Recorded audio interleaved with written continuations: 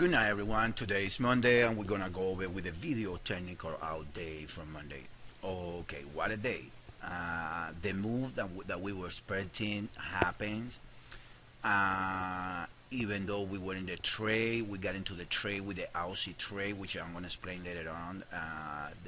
The concept for the trade is still valid. I believe that we were on the right side of the market. The thing is that the stop looks like the also is gonna do a flat, so we're gonna explain that all in about a few minutes right here.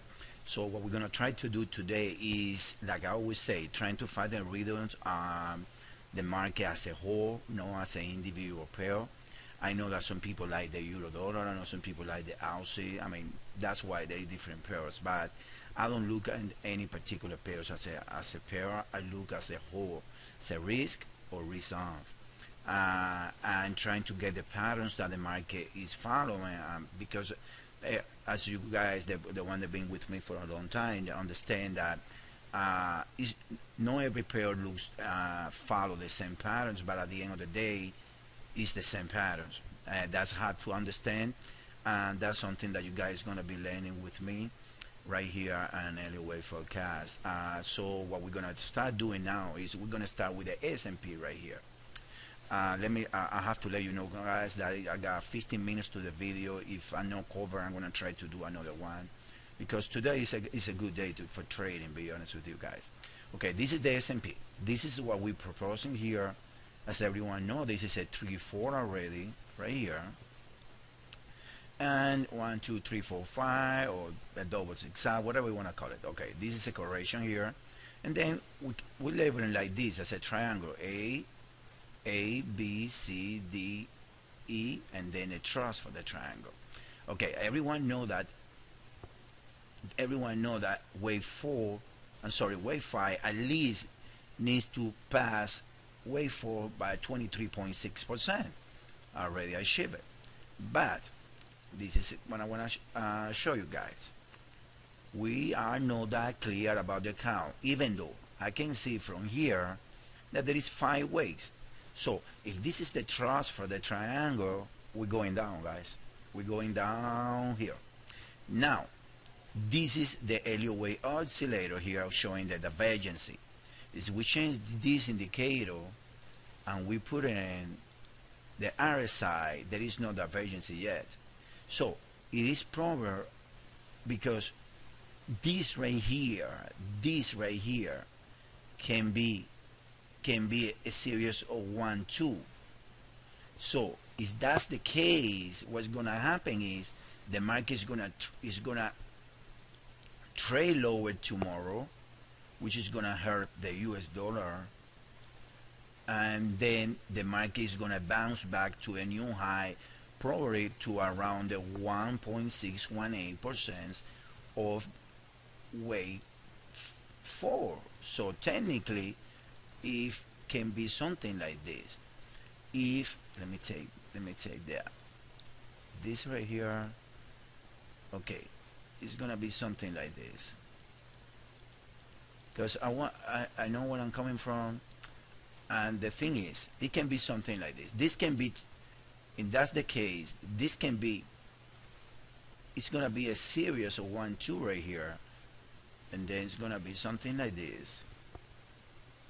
It is possible I went into the short term, and then this is no wave 5, this is no 105.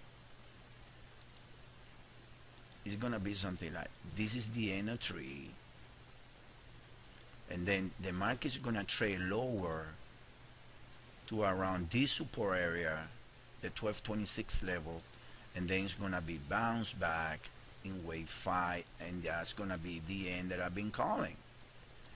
Okay, that's possible. So now we say, okay, how the triangle is gonna come out right here. It's gonna come out like A B C, A B C D E, and then the series of 3 4.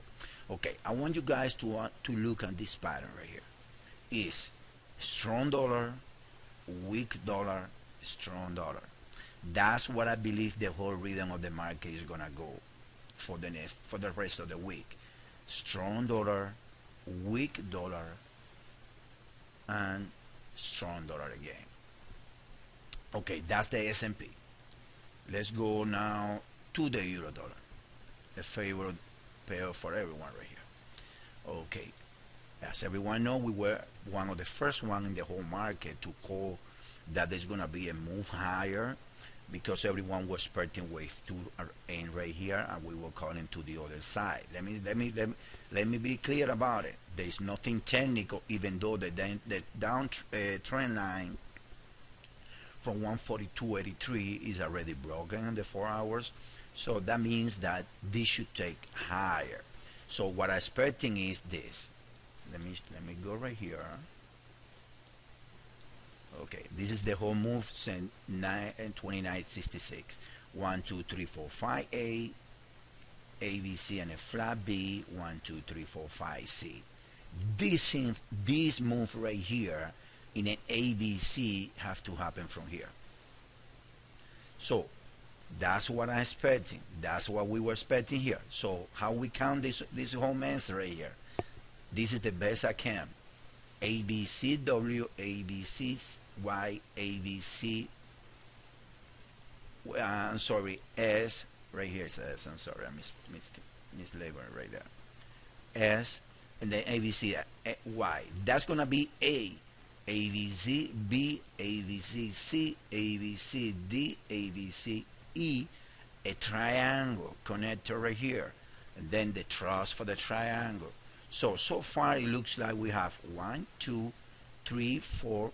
So far right now we're trading on the 23.6 level of this one right here. We should get a high later on in London today, and it's gonna reverse tomorrow. But this reverse, it won't pass this level. This reverse is gonna do something like this. This is the lower point. Let's say that we go right here. That this label A should be this number. Okay, should be a number around 1456, which is the 61.8% of this whole move right here. So let's say that we reach 1456, and then we're gonna get back to 3278, and then it's gonna go higher. So how it works? Same as S&P. Dollar strong, dollar weak, dollar strong. Do you guys understand? That's how I think the euro is gonna go. And then let me see if I can locate it pretty fast right here in the 4 hours, so you guys can see it with a better view. Okay, here we go. Here I am. Okay, this is what I'm expecting. This is what I'm expecting in the euro dollar here. Look, ABC W, triangle S, 1, 2, 3, 4 A, B, and C to around 136.46. If we get the 5s right here, should be around 34.63. What we're gonna try to do is we're gonna try to get long as soon as this move prove corrected.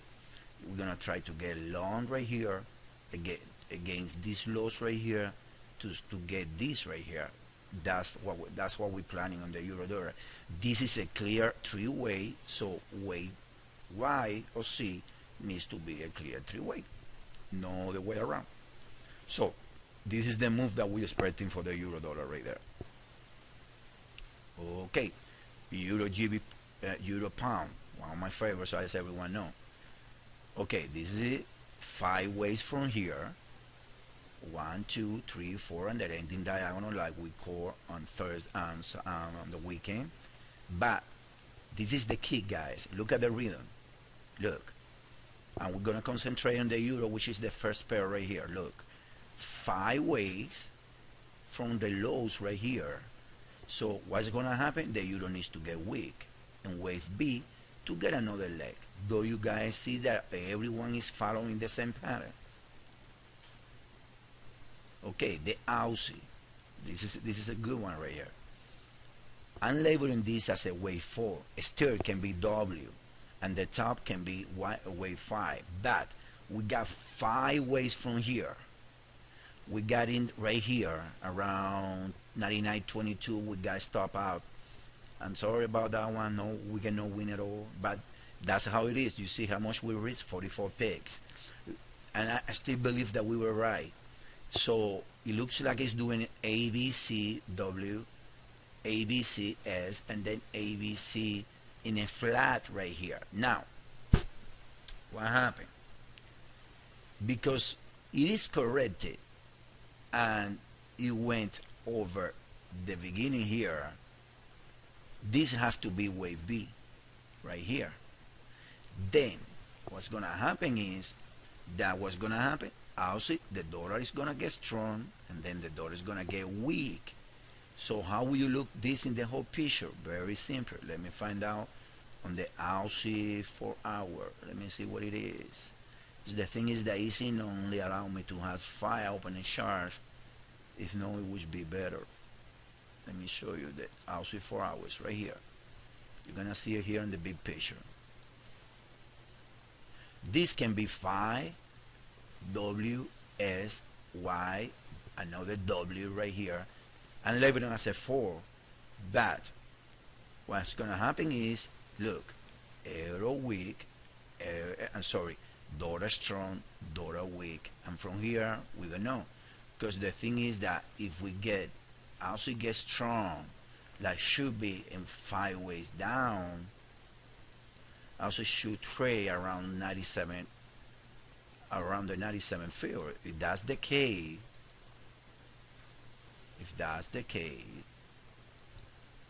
it should trade around 101, which is lower than here, and it can reverse, because also you guys, if you reverse to the weekly and the daily charts, there is a count that it can, this can be count as a phi if we count the first 1, 2 as a flat. So I mean, that's about the Aussie, but it's the same patterns, guys. That's what I want to show you. Same patterns. Okay, this is the New Zealand. Look, we got into a trade right here. I'm sorry, right here. We got stopped by 3 picks to break even. Trade higher around 100 picks. Now it's coming back. What's gonna happen? 1, 2, 3, 4, 5. That's what I got into the trade, because the one of the, yeah, I see those 5 right there. So from here we got A, B, Z, W, same pattern as a euro. A, B, C, W, A, B, C, S. Now we got A. The Aussie is leading the euro right here. It's ahead of the euro. Probably it's gonna do an structure, a compress structure here in this wave B. So from here, look, dollar strong like it is right now, weak, strong. Don't you guys see that everyone has the same pattern? So for me, it's clear. We are in wave C, or wave Y, or wave V, or from the move from early November, and then we should trade higher in risk before we turn lower. Now I want to be clear about it. If you guys see on the website, the US dollar chart is showing a possible flat, but the thing is that the lower point on the chart is the 1.618, that ABC. So we got 3 ways. If we got a new low on the US dollar, what's gonna happen is it's gonna create this pattern too. So guys, I think that I covered most of the things. Let's leave it there, and then let's hope that tomorrow the dollar gets strong so we can get a trade and risk from the bottoms of the euro dollar move. So let's leave it there and get back to you guys tomorrow. Thanks.